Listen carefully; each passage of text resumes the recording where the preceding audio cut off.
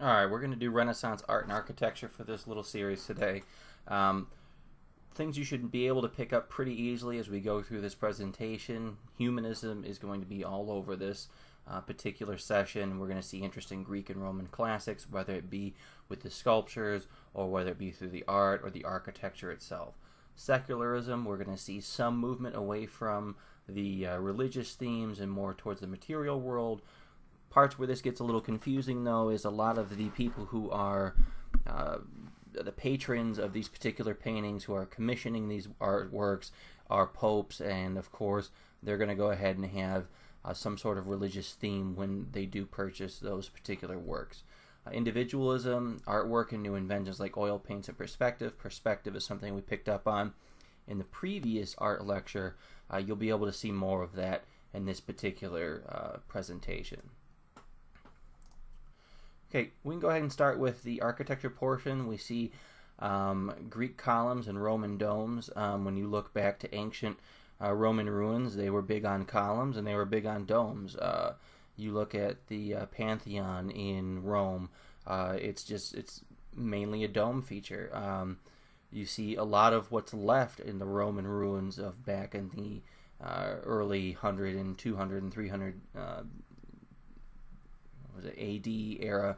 A lot of things that are left are just columns, but columns and domes were big features in Greek and Roman architecture, and they start to make a comeback here during this Renaissance period. So again, it's not out of the realm of imagination to make the connection between the two, because Renaissance, they were trying to get back to the early days of Rome and Greek, so this is just one of those ways.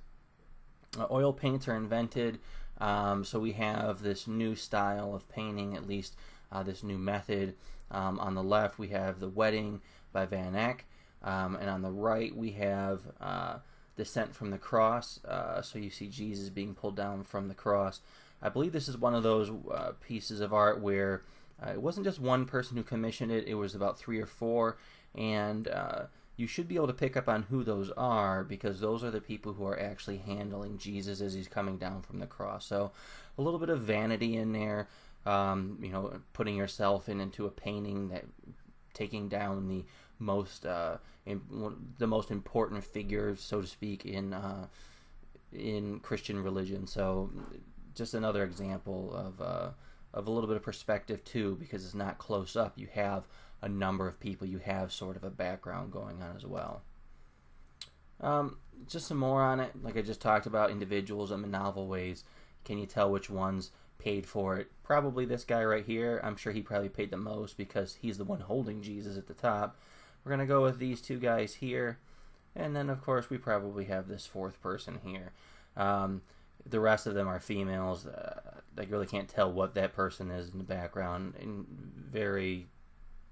it doesn't matter. So okay, back to The Wedding that we showed earlier. The thing that makes this painting so praiseworthy is the fact that you look at some of the small details that I'm sure were absolutely ridiculously difficult to do back then, and even in today's time.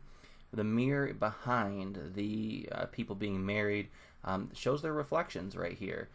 So that would be something that if you looked at it the first time, perhaps you didn't pick up on that. It's just one of those things that after you start taking some closer looks at paintings and admiring their particular fine details, this is one thing that surely stands out. Then we have the concept of perspective. It's invented by Giotto and perfected by his student Masaccio. So one of the things that maybe you've not tried this before, but I have. Back when I had more of an interest in drawing, my biggest difficulty was trying to figure out how to make 2D figures on flat paper become 3D looking. Well, the way that was done is through perspective. So basically, the things that get small or become smaller the further they are into the background, and all straight lines point to a vanishing point. So we'll talk about this with the School of Athens is a very famous painting that College Board likes to use as well, and they use vanishing point and perspective. So there's a line that goes through the particular painting, and then that basically serves as everything below that will then be bigger, and everything behind that should be smaller to make it look like it's 3D. And here it is right here. So as you can see, this is a rather 3D looking painting, because we have these gentlemen down here looking smaller. As I had mentioned, the things that are at the bottom are typically bigger. The vanishing point is probably somewhere along right here through the center. And then as you can see, things become smaller as they get backwards. So School of Athens. Some other things too. A question that sometimes comes up in testing is, how does the School of Athens reflect Renaissance? Well, the reason why this reflects the Renaissance ideas is because, if we recall back to the idea of the Renaissance, is they were trying to go back to the early days of Roman and Greek philosophers in their ideology, and each person that's featured in this particular painting is a Roman philosopher or a Greek philosopher. So that would be one of the ways that you can attack that question, should you ever receive that in the future. Some other things: Mona Lisa, painted by Leonardo da Vinci. It's a businessman's wife, so it's secularism, because Mona Lisa is not a religious figure. Notice the background and perspective. We see that it looks as if she's sitting in front of a picturesque background. The realism of her face has always made people wonder what she was thinking. Not me. Personally, I just never could be a fan of this particular painting, but if you like it, fantastic. Another famous portrait in the National Gallery in Washington, D.C. by Ginevra de Benchi. I'm not real good at doing these particular name pronunciations. Leonardo is also famous for religious works of art like The Last Supper. This also shows some 3D in perspective. It's not the highest quality of art in terms of what we can see, but it certainly has suffered over time, so that's more why we have the poor quality, not because he did a poor job. He also did some other inventions too, some anatomical drawings, did some baby in the womb, some other inventions, some of which were successful, some of them obviously were not. Like, I have no idea what's going on. This just looks like a garden rake to me, but I'm sure it was supposed to be something else. Greeks and Romans did freestanding sculptures. So here's a Roman statue of Emperor Marcus Aurelius. If you're not really familiar with who that was, if the name sounds familiar though, if you ever watched the movie Gladiator, that's the old man emperor at the beginning who ends up being killed by his son, but that's who that particular is. So this particular statue is supposed to be looked at from all sides. We have Donatello. He copies some Roman styles. We've got equestrian statue of Gaudamoletta, statue of David, and the statue of Mary Magdalene. Statue of David will be seen in the next slide. Okay, so we have sculptures by Donatello on the left, Michelangelo in the center, and Bernini on the right. And if I recall, both the left statue and the one in the center are both supposed to be of David. Now, one of the other things too that you need to focus on as far as detail is when they do these sculptures, they basically have this focus on the perfect human being. Not too many people, even in today's time, without extreme dedication, can have the type of physique that Donatello and Michelangelo display with David. If I recall, the statue on the left, if we were to get a scene, a perspective from further away, I want to say that David is holding the head of Goliath in that particular statue as well. And we can see that should be David on the right as well, because as you can see right here, I believe that's probably the sling, and here's the sack of his stones that he would have used to slay the giant. Raphael is most famous for his Madonna paintings, as we can see here. Da Vinci also painted Madonnas too. Michelangelo was known as a painter and a sculptor. One of the things that he's most famous for is the Sistine Chapel. So with that, he basically had to lay on his back and paint the ceiling of the church. Again, this would not necessarily represent secularism, because this would be religious in theme. Of course, it's going to be religious in theme because the church is paying him for this particular painting. In the center and on the right, obviously, these are going to be religious themes too. I want to say that the center one is supposed to be Jesus, basically coming off the cross and laying in, I don't remember if it was his mother or another figure within the Bible's lap. And obviously Moses, very prominent figure within the Bible as well, sitting on the right. He's also an architect. St. Peter's Cathedral, a wonderful place I've been inside of. Many types of statues that we've just looked at would also be found inside of there, as well as the remains of St. Peter. Some other things. We have some paintings as well. As we can see, we look more towards, well, let's take a moment to go ahead and do some comparisons between what we see in these paintings versus what we saw in the medieval art and architecture presentation. We see people with expressions on their face here, where in the previous lecture or presentation, the people were very expressionless. They had no emotion on them. So this would be another improvement here. We have some women artists often painting other women or children. Honestly, I don't know what this thing is on the right, but I see pictures of it all the time. And this particular presentation, as far as the subjects, I borrowed from another teacher and just putting my own spin on it. But I have no idea what's going on with this particular person. I'm going to assume that what happened is the painting probably got ruined, because other than that, it looks like a werewolf baby or something. But anyways, that's not going to come up on a test. A Venetian School of Renaissance Art centers in Venice after the fall of Florence to the French. We see some other paintings here. Obviously, whoever particularly put this painting, put these slides in originally out there. So, no, obviously that's not part of the original painting. Late Renaissance art is often called Mannerist style. You have weird colors and elongated bodies that are typical. The one on the right is seems to be more of a representation of that. I'm not really thinking personally that this looks like elongated body, but the weird colors or so, things that I perhaps wouldn't have seen in everyday life. You can see that on the left. Obviously, the weird color aspect is going to be going on the right as well. So, El Greco was a court painter for the King of Spain, and here are some of the things that he put together. On the left, obviously, you can see we're looking at perspective because we have a lot of scenery and a lot of background. On the right, we see where we're getting back into where he's likely going to be commissioned by some sort of religious leader. When we talk about the King of Spain in this particular instance, the kings and queens of Spain were very religious. They often tried to expel people who were not Christians, so there's very well could be the reason why that painting is focused on religion on the right. Some other thing, Philip II's palace was centered around a monastery, but other than that, let's take a look at some common things that we've already talked about. We go ahead and see the domes here, so that would be a carryover of the Roman and Greek architecture. Hans Holbein was a court painter to Henry VIII of England, who we can actually see on the left. And on the right, we will see his third wife, Jane Seymour. Let's see, it's divorced, beheaded, died. So she just died. She didn't get murdered. So and you'll learn that Henry went through his wives pretty quickly when we get into the chapter 14, which is Reformation.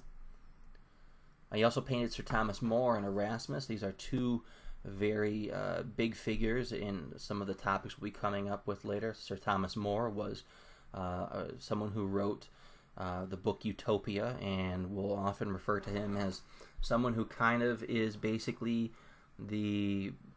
I would say he's like the founder of socialist ideas or communist ideas, and you'll get a better idea what that means later on. Unfortunately for Thomas More, he gets executed by Henry VIII. For not accepting him as being the head of the English Church. Erasmus will be someone who we'll be focusing on later too. He's a Christian humanist. He is not very fond of the changes that he has seen within the Catholic Church. He actually supports Luther in his early endeavors to challenge the church, but then does back off later on. But we don't really need to know that for right now. That'll be something that we discuss when that time comes. Some other thing, the ambassadors, take a look here, how we have somewhat expressions on their face, but we have more of a background and things that have been added in that we wouldn't have normally seen in previous eras. Jean Clouet, I'm going to go ahead and guess what that one, painted Francois the First of France. So again, some of these paintings, when we start seeing them of kings, that'll be when we transition into Baroque, and Baroque was more of a painting style that was, the whole purpose was to essentially show how rich and powerful someone was. But Francois I was famous for building the chateaux such as Chambord. We see domes once again, so not so much the pillars. Here's some things that we did see carry over from the Roman and Greek architecture as well, because Roman and Greek architecture was also big on arches. So we can see here.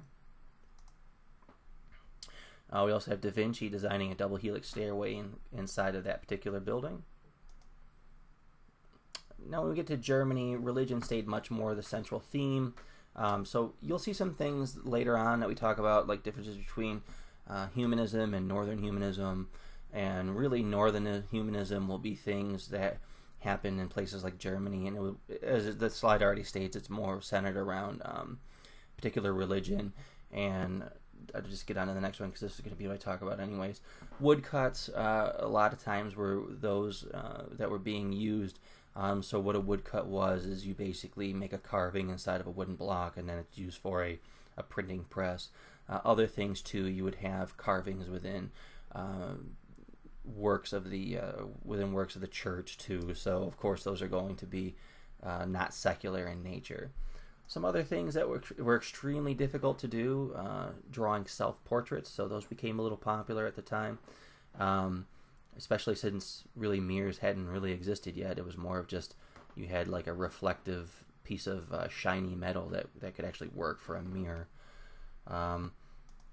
Moving on, other things too that go on, we have scenes of everyday life. It's not really so much the scene of everyday life that I'd like for you to pay attention to in this particular painting. It's more of how much do they have going on in here. You know, when we looked at the medieval ancient medieval art portion, it was just really close on one or two people. Maybe at most it would get to three. And yet this person has gone ahead and made a very 3D looking picture with perhaps around 50 to 100, somewhere in the range of 50 to 100 people. I'm not going to count it. So, but as you can see, the closer to the bottom we get, the larger the characters become. And obviously as we start getting towards the top of the paper, or the top of the work of art, excuse me, we see that they become smaller as well. So that would be perspective. You know, vanishing point is probably somewhere along here. Hunters in the Snow shows evidence of the mini ice age that occurred in the 16th century. So that's something that we talked about too back in the previous chapter, where one of the things that was causing issues other than the Black Plague was also the mini ice age. So this is just one of those historical documents or primary sources that would be shown as evidence of trying to support that had actually occurred. Bruegel's works are often used on the AP exam. So this is the Peasant Wedding. So once again, we have more perspective being shown. We have some expressions on the faces of individuals, but again, we can see where it's more of 3D. Vanishing point probably somewhere along right here. We can see that the people sitting on this side are certainly put larger scale than those sitting on the other side of the table, with the exception of the small child here. Of course, they're just small because they're a small child. So that'll pretty much be it. The one thing that you should be able to do by the time we had finished this is you need to compare the paintings and architecture and styles of the Renaissance to that of the Middle Ages, noting how things have changed and how some things had stayed the same. That's going to be a historical thinking skill that we discussed called continuity and change over time. We do know that things did stay the same somewhat, but we had more of things changing. So the important thing is that you be able to do both. Tell me how things stayed the same and tell me how things did change. One other thing I'd like for you to be able to do during this time, it's not exactly going to be something that occurred within this particular lecture, but you should be able to make the connection, is describe the roles that popes had in Renaissance art. Sort of touched on it. You could probably use, should probably use information that you picked up on your reading to help develop a more thorough answer for this particular answer. And that's going to wrap it up. I know it was a little lengthy. This is probably the longest art and architecture one that we will go through this year. So you still have the opportunity to go back and watch this anytime you like. This could be a useful study tool for when we get into closing in on our final test date in May. So